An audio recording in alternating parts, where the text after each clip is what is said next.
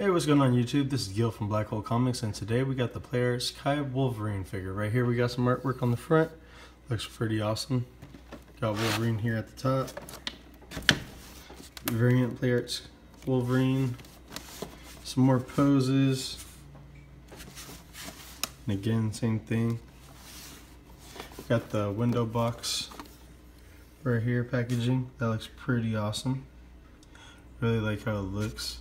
And I guess like a magnet right here, so it keeps it shut. And we got a nice read up right here. You go ahead and pause the video if you want to read it. Alright guys, so we're gonna go ahead and get them out of the packaging. So when you do open up the packaging, you do get the stand right here. You gotta take it out. This isn't my figure. Mike Diaz is letting me borrow this. It's his figure, so I'm not gonna be opening it up. And I already have one of these stands as well for my Venom. There's instructions right here on how to assemble it and how to work it and all that other stuff. Actually, it's upside down. So there you go. That's right side up. There's a small, there's a set of small clamps and like a big clamps. Here's all the screws, all the hardware to set it all up. There's a little key to tighten up the screws on the stand. I'm honestly not a huge fan of these. I don't know why they keep on making them. Honestly, in my opinion, they suck. And off to the other side, they just, here goes a little diagram of how to insert the sword into the hand. I think that's pretty self-explanatory. And then a set of clawed hands that are fist, clawed hands that are open, and fist hands for either side, open hand for both sides, and it seems like that's the katana wielding hand that's only for the right side. And then it's just showing you how to interchange it with their little peg system as well as the heads. Here goes Wolverine out of the packaging, and I gotta say he looks amazing. I really like how he looks. I really do like how they do these PAK figures, how they kind of reimagine the character but with like a whole bunch of armor. This Wolverine looks really badass. So as far as accessories go, he comes with all this. He comes with two heads. They're done fairly well. I like how they look. It kind of looks like he got some like stubble right there. 5 o'clock shadow going on. The lips are painted really nice. The eyes are done well. And just white. Then you kind of got like a purple over the black, which is nice. It's done really well. But my favorite head is actually the screaming head. You can make out the teeth right there. They look good. Get close up on that. It's just crazy, the detail, and you can see the gums, the tongue. As I was saying, kind of looks like you got stubble in there. I like the details. And we got this pretty nice katana here. It looks really good. Good detail on it. Take a look at the handle. Looks really good. This just gets me excited for the Deadpool figure that's going to come out. Because you know that he's going to have two katanas like this.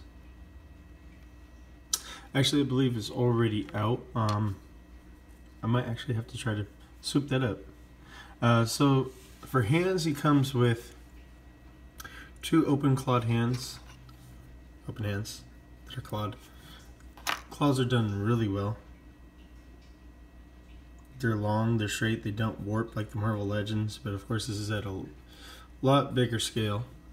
I believe this figure is 11 inches, 10 to 11 inches. You get fisted hands with his hands retracted. That looks nice. You can see where the claws would come out. Looks really good. I like how they have a layer of black wash over the blue. Looks really good. Then you got clawed fisted hands. Looks good. Then you got a open gestured hand. Let me see, would you be able to fit the sword? Yeah, you can fit the sword into this one slightly. It doesn't hold on well. That isn't the katana wielding hand, it's this one, but just seeing if it would sit in there, possibly. So when you put it in, you gotta kind of put it at an angle. Slide in, there you go. Just making it past this part, which is the hardest. After that, it's a nice snug fit. Like I said, I really like how this figure came out. He looks really good. Here he goes in kind of like a vanilla pose. It's just all the detail that went into this figure is amazing. The armor looks cool. The armor looks amazing. You see that it's a yellow with like a little bit of orange. Maybe you can't see it because of the light. Hold on. Okay, so the yellow with a little bit of orange with black, of course. And then you can see kind of like a brown shading right there. The blue looks really nice. It's textured. Put the light back on. And the red outline on the black for the X. Then his pouches, the silver. It's done really nice. There goes the Wolverine booty. Anybody who likes that. Looks really good the way that they changed up his costume. It's so Wolverine, but like I said, how they kind of make all the characters armored up. It looks really nice. I can't wait to check out the Magneto figure. I think Mike said that he pre-ordered that one, so he will let me borrow it to review it. So yeah, it looks really good. Like all the layered plating right here for the shoulder part. Looks really good. Those look like real screws. Got some nice silver plating over them. And you could even see the hair. Wish Marvel Legends did that. That would be nice. They used to. Toy Biz did that, but not Hasbro. Wish they would do that. Alright, so we're going to go ahead and get into articulation of this guy. So he can look down. Can look back a little bit. And that's just the head. It's all on a ball peg. So you get a little bit of range out of there. Not a whole lot.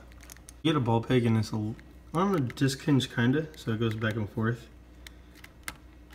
But what's really nice is you get the extra range with the neck. And it goes from side to side, back and forth. That's really nice. And you would think that his high collar would impede the articulation, but it actually doesn't. I think that's why they did the neck like that.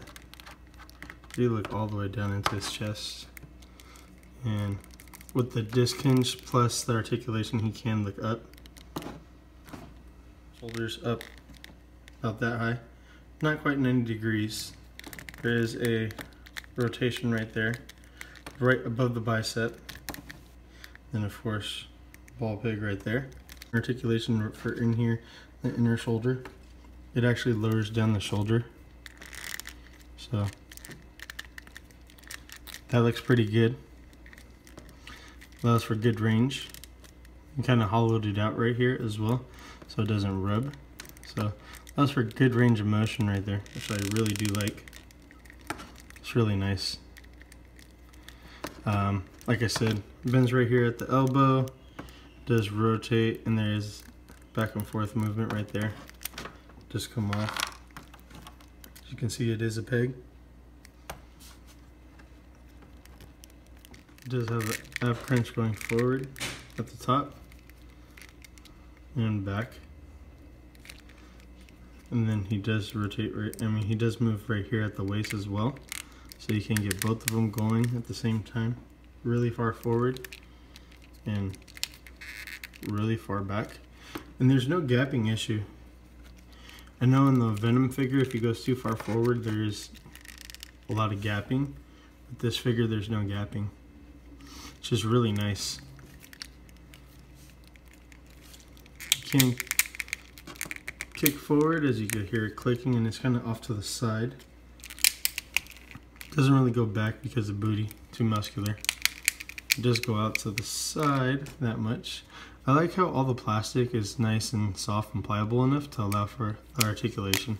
Same thing for right here, the shoulders. So there's a thigh cut right here. Double jointed knee. You can hear them ratcheting. There's no calf swivel, no rotation right there. Can go down, can go up. There is ankle pivot. Oh yeah. And there is a toe hinge. So I do gotta be honest, I really do like this figure. It is really nice. The price point is at $150. I don't agree with that. That's just a little much. I got my Venom for 70 bucks, so I think I'm gonna be waiting for this guy to go down a little bit. I feel like around between $70 and $100 is good. $150 is just, I think, too much for these Play Arts Kai. They have improved though, like I said, on the crotch area, the articulation. They improved in a lot of areas, which is really nice. It's just $150 is just steep because, you know, for about $50 more you could get a hot toy, which is higher quality than this. So that's where I'm at with this, guys. It's a really nice figure, just a little high for the price point. Up to you guys if you guys want to get it. I mean, it is a really nice figure. Go ahead and click this little indentation right there for my last action figure review. Please like, share, and subscribe. Thanks.